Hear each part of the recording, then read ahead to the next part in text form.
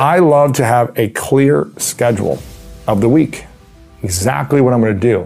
What is everything going to do to support me emotionally, physically, spiritually, financially, relationally? What am I going to schedule in? And I also schedule in leisure time, okay?